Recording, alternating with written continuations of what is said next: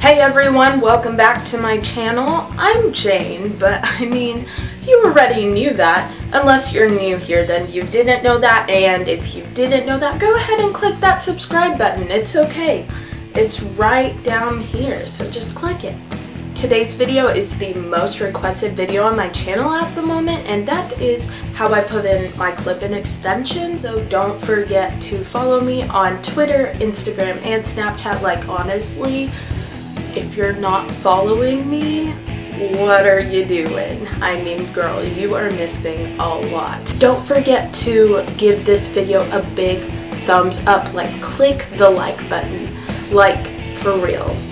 So if you want to see how I go from this to this, then keep on watching. To start off, these are the extensions that I use. They're not a specific brand or anything. Literally just bought them on Amazon for $30 and they shipped in from Hong Kong. These are 10 pieces, 100% human hair. Some people have 8 pieces, some people have 7. I have 10.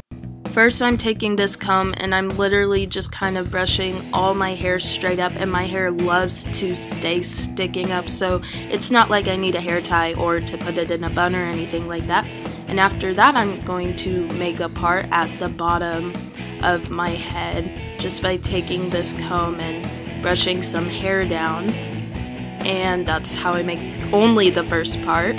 And after that, I'm doing the obvious, brushing this clip in a little bit, unclipping it, and I'm clipping it as close to my part as possible, but it does not have to be right on the part you made. And after that, I'm taking my finger to section off another piece of hair, grabbing my comb to kind of brush it down so it covers the tracks of the last clip-in I put in. And once I do that, I basically grab another clip-in.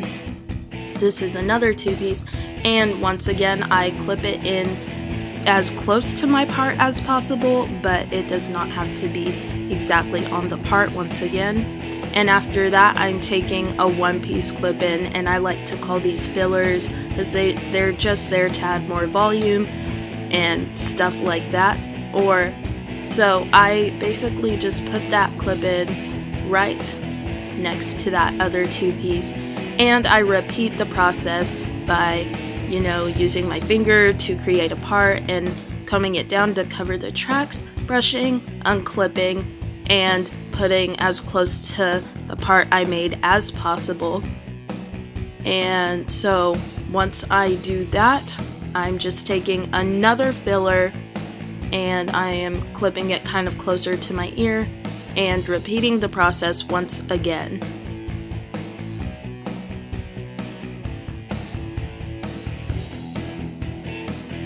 Taking this 2-piece clip-in, I'm just going to clip it in closer to my edge to kind of help round my head a little more.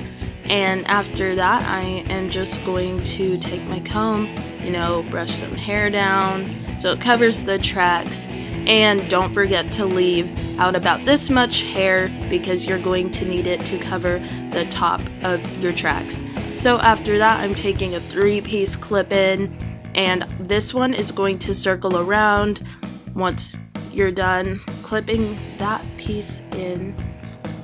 And after that, what you're gonna do is you're just going to take the rest of your hair, and I just kind of started making some weird parts because next all I'm going to do is just cover the tracks of that last piece and then add in some fillers.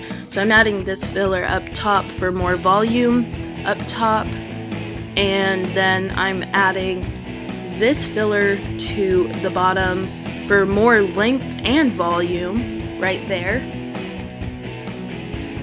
And then finally I'm adding this last filler to the top once again for more volume up top.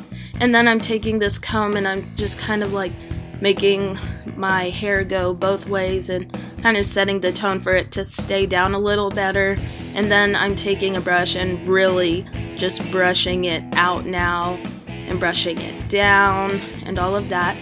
Next come the bobby pins, and You can always use a straightener and straighten your hair into the extensions, but I don't like doing that because I would have to do that on the daily, and that's just too much heat for my hair.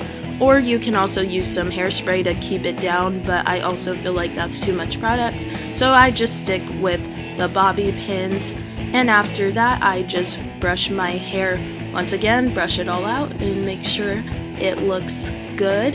And this is the final look, the before and after. Thank you guys for watching, and I will see you in my next video. Bye!